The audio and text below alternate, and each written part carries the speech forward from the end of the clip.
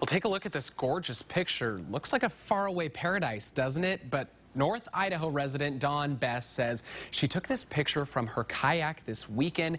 It was taken on Lake Fernan. A gorgeous shot there in a gorgeous day today.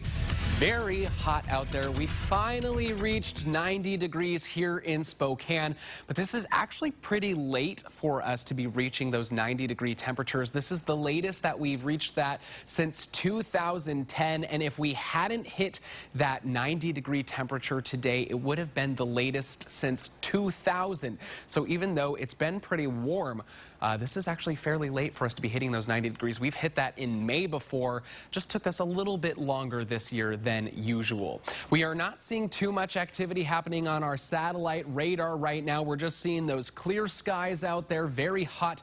However, things are going to be changing as some storms move in this evening. So we do have a red flag warning in effect from 10 p.m. tonight, and it runs until 10 a.m. tomorrow. We are seeing relatively dry conditions out there. Those storms going to be forming around Moses Lake in the Columbia Basin and moving north and east into the Spokane area. We'll also see them into northeastern Washington and the northern Idaho Panhandle. However, in those areas, it doesn't look like the chance of a fire starting is nearly as good. We are going to be seeing gusty winds, though, out of the southwest, 10 to 20 miles per hour with gusts up to 50 miles per hour. Expecting quite a few lightning strikes from this storm as well as a little bit of wetter system than we saw moving through the area on Friday night. So we do have a 2 on our impact scale for tonight to tomorrow. It's going to be light impacts most likely, thunderstorms, breezy conditions, showers, and cooler temperatures through the day tomorrow. Our extended forecast is showing that things aren't looking to be too wet in the Columbia Basin and Spokane area. However, those lightning strikes could be forming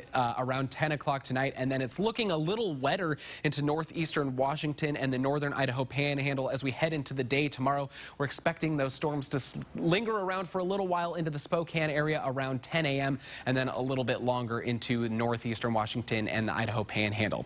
Today we reached a high of 90 degrees, a low of 59, temperatures above average and not near that record high of 100 degrees. Our sun set at 8:48 p.m. Right now we're at 90 degrees and sunny in Spokane, 90 degrees and sunny also in Coeur d'Alene. Our lows this evening are going to be into the upper 50s, lower 60, 63 in the valley, 59 degrees in Coeur d'Alene, and then our highs tomorrow into the mid to upper 70s, 79 in the valley, 77 in Coeur d'Alene, a few 80s out there, 82 in Omak, 83 in Moses Lake, and we're seeing 84 degrees down in Lewiston. And then we are starting to warm up into the 80s on Wednesday and Thursday, 83 degrees, and then we're back into the 90s on Friday, a hot day there, 91 degrees, and our temperatures into the mid 80s for the weekend, 84 and 85. We could see some breezy conditions this weekend as well.